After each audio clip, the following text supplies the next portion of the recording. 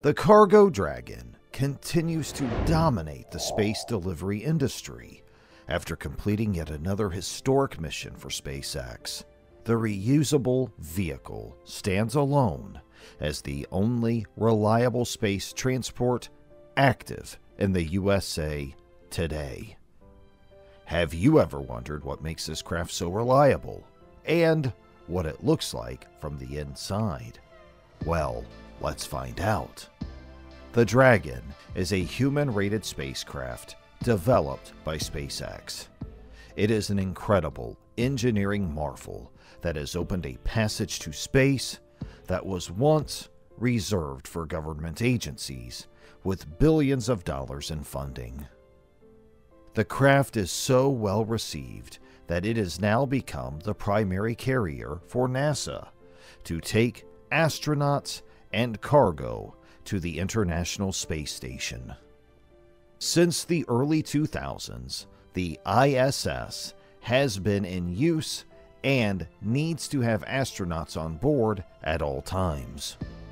In the past, astronauts could reach the ISS by riding either the United States Space Shuttle or the Russian Soyuz spacecraft. However, the Space Shuttle stopped operating in 2011, and the Soyuz became the only way to travel to the ISS. At that time, there were no other spacecraft options for human space travel. Everything changed in 2020 when the Dragon successfully transported astronauts from American soil once again. The Dragon spacecraft has multiple versions. The initial version was called Dragon 1, which was specifically designed as a cargo spacecraft to transport supplies to and from the International Space Station. It successfully completed over 20 flights, delivering cargo to the space station. However, it was not capable of carrying humans, only cargo. Following Dragon 1, Dragon 2 was introduced, which consists of two variations, the Cargo Dragon and the Crew Dragon. The Crew Dragon, unlike its predecessor, is capable of carrying both people and cargo into space. On the other hand, the Cargo Dragon closely resembles the Crew Dragon in appearance, but is solely intended for transporting cargo. Since it doesn't need to accommodate human occupants, it lacks life support systems, abort engines, and internal controls within the vehicle. The Dragon consists of two main parts, the capsule and the trunk. The capsule, also known as the pressurized section, is where the crew stays during manned missions. Inside the capsule, there is breathable air, and the temperature is kept comfortable for the astronauts. At the beginning of the launch, the nose cone of the capsule is closed, but it is opened once the spacecraft reaches space. Opening the nose cone reveals sensors, thrusters, and the docking mechanism used to connect to the ISS. The Dragon capsule is equipped with 16 Draco thrusters. 12 of these thrusters are positioned on the sides, while 4 are located toward the top. Draco thrusters serve multiple purposes, including adjusting the spacecraft's orientation and altering its orbit. These thrusters enable the Dragon to reach the ISS at the start of a mission and safely return to Earth by deorbiting at the mission's end. In addition to the Draco thrusters, there are 8 Super Draco engines, which are considerably more powerful. These engines serve as a safety measure in case of an emergency during launch or until the spacecraft reaches orbit. The Super Draco engines can quickly propel the crew to a safe distance. The bottom part of the capsule features a heat shield. This shield provides protection to the crew during re-entry into Earth's atmosphere at the conclusion of the mission. Initially, SpaceX planned to incorporate landing legs that would extend through the heat shield. allowing the capsule to land on land. While this idea seemed fascinating, SpaceX ultimately decided to opt for a splashdown landing in water, similar to previous NASA spacecraft. This decision was based on factors such as cost, complexity, and schedule considerations.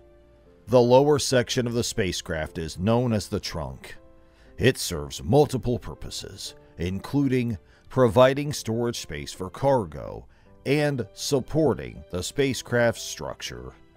During the launch, one half of the trunk is white and contains radiator panels that help dissipate heat from the spacecraft. The other side, covered in blue, is equipped with solar panels. These solar panels generate power for the Dragon capsule. Unlike the previous version of Dragon, where the solar panels unfolded after reaching space, the current design has the solar panels directly attached to the side. This ensures a more reliable power source, as the panels can simply be pointed towards the sun for generating electricity. Throughout the mission, the trunk remains connected to the capsule. It is only detached at the very end, approximately 1 hour before the capsule splashes down. It's important to note that the trunk does not possess a heat shield.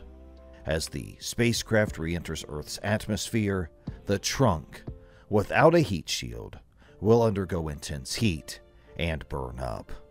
To enter the capsule, astronauts use the side hatch. The Dragon capsule was designed to fit up to 7 people inside. However, NASA has chosen to use only 4 of the seats. This leaves more room to carry cargo underneath the seats. SpaceX has a unique approach to spacecraft design by focusing on reusability. Traditionally, spacecraft were used only once due to the challenges of space travel and returning to Earth. This meant that a new spacecraft had to be built for each mission, resulting in significant costs. However, the Dragon capsule is specifically designed to be reusable. Several Dragon vehicles have been manufactured, each assigned a serial number and a name. As of February 2023, some of these vehicles have already completed multiple flights. For instance, the Endeavour capsule has been flown 3 times. The flight timeline of the Dragon showcases its successful utilization.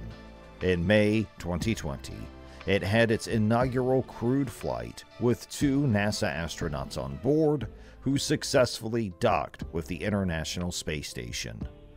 Since then, the Dragon has embarked on numerous flights, not only in collaboration with NASA, but also with other ventures. Notable examples include the Inspiration 4 mission, consisting of 4 civilians, and a flight conducted by the private space company Axiom Space. Currently, there are additional missions planned for the Dragon. These developments indicate a significant shift and evolution within the space industry. Recently, the Cargo Dragon made history once again by successfully completing SpaceX's 28th cargo mission to the ISS for NASA. On Monday at 11:47 a.m. Eastern Daylight Time, a SpaceX Falcon 9 rocket was launched from NASA's Kennedy Space Center in Florida. Its mission was to send a robotic Dragon cargo capsule to the International Space Station. After 9 minutes, the Falcon 9's first stage successfully returned to Earth, making a precise landing on the SpaceX drone ship called a Shortfall of Gravitas, stationed off the coast of Florida. This marked the 5th launch and landing for this specific booster. Approximately 12 minutes after liftoff, the Falcon 9 upper stage deployed the uncrewed Dragon capsule into a planned low Earth orbit. The Dragon capsule carried around 7,000 pounds of supplies and scientific investigation materials for the crew aboard the space station. The CRS-28 mission's scientific research included new experiments and materials for over 30 ongoing projects on the ISS. Notable experiments on this mission included the Klinger technology demonstration for autonomous docking systems, DNA mutation research on telomeres and microgravity, and the study of blue energy thunderstorm discharges. Additionally, the CRS-28 Dragon carried 6 small satellites called CubeSats. 5 of these CubeSats were student-run projects from the Canadian Space Agency's program, while the 6th, called Moonlighter, was a collaboration between the Aerospace Corporation, the Air Force Research Laboratory, and Space Systems Command. Moonlighter was specifically designed for a space-based cybersecurity hacking challenge. Moreover, CRS-28 included the next pair of iROSAs, or International Space Station Rollout Solar Arrays. These arrays are set to be attached above the ISS's current solar panels to enhance the station's electricity generation.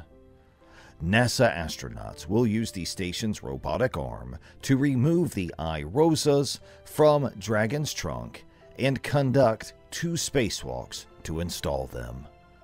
Once operational, the complete set of iROSAs will boost the space station's power supply by 20 to 30%. If you like this video, you may also be interested in this one, which talks about Elon Musk's new silicone battery, which will change the industry. Do you think SpaceX needs to develop a larger cargo delivery spacecraft? Please share your thoughts in the comments below.